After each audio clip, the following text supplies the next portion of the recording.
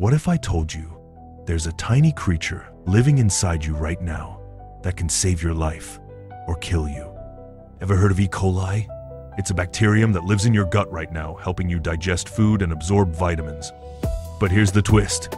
Some strains are your best friends, others are deadly enemies.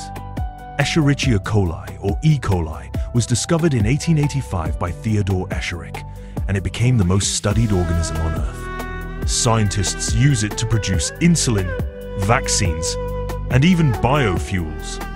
It divides every 20 minutes. One cell can become millions in just hours.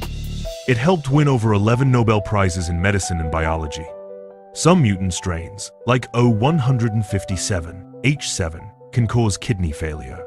It's a favorite tool in genetic engineering, basically, the lab's workhorse. Astronauts even took E. coli to space to study microgravity effects. Most E. coli are harmless, but one bad burger can unleash chaos. So, next time you hear bacteria, don't just think disease, think discovery.